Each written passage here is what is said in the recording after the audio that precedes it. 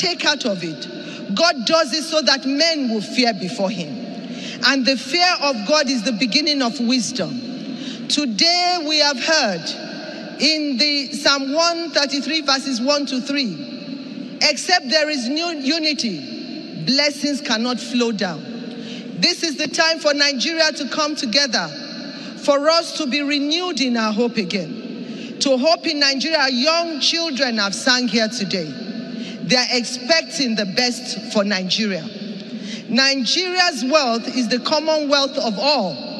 It belongs to everyone. God has blessed my family. We don't need the wealth of Nigeria to survive, but to do the right thing. And I promise you on this altar that with your help, with the help of God, we will set this nation on the right path.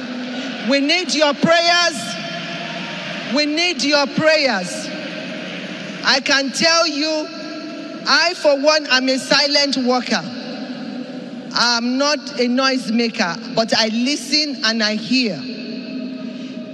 It's not out of pride, but it's about what the journey has melted on us. We've been bruised. Our body is not like the same again. But once the spirit is strong, the Bible said, if the spirit is there, it will sustain your infirmity. But when the spirit is gone, who can stand? But the spirit of God is in us. We will do the right thing by the grace of God. We need your prayers. We need your prayers. We need the prayers of the church. We need the mosque. We need everybody to pray to that one God who we just read in Ephesians, that is one God of all. Is not a God for, is a God of all flesh, is sovereign, and he sits in heaven. He does as he pleases. And in conclusion, I think I will end with that last verse of Ephesians 4 verse 6. Is one God, Father of all, who is above all, and through all, and in all, in you all, is in every of his creation. And we want to thank you all for coming out today. Thank our fathers of faith and our mothers of faith. God bless you. God will continually renew your strength. Hello and welcome to the channel. That was wife of the president. Safe to call him the president now. Pastor Oluremi Tinubu at the presidential inauguration church service, telling Nigerians basically that they, Tinubu and herself, are here to work. They already have the money, so they are not here to amass Nigeria's wealth for themselves. Rather, they want to serve, but they need the cooperation of the Nigerian people in order to achieve set objectives.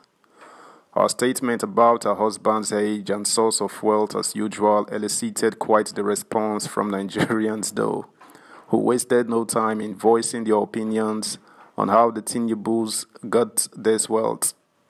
We will get some of those comments to see what Nigerians really think about President Asiwaju really being 71, as well as his source of income. Your family is blessed with the commonwealth and resources of Lagos states. Remi and Sheyi is your next president.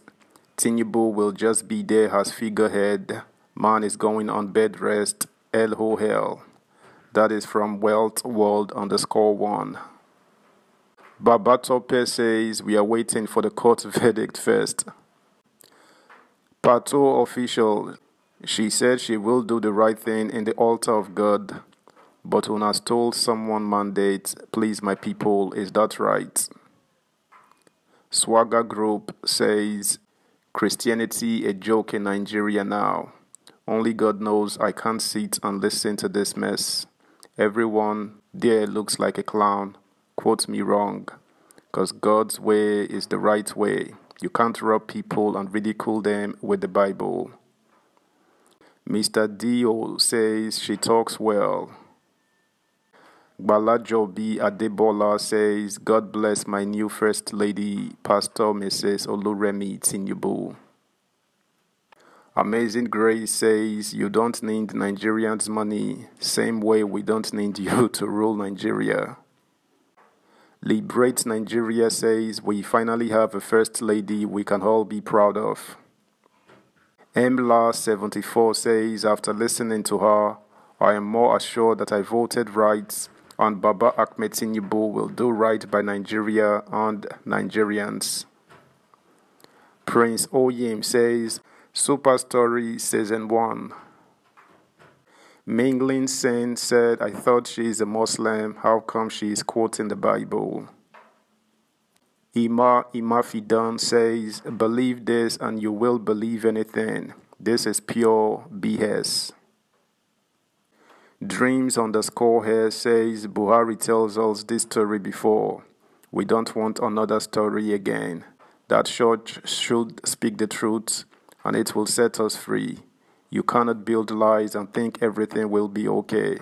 The right thing is for the winner to rule Nigeria, not a rubber stamp.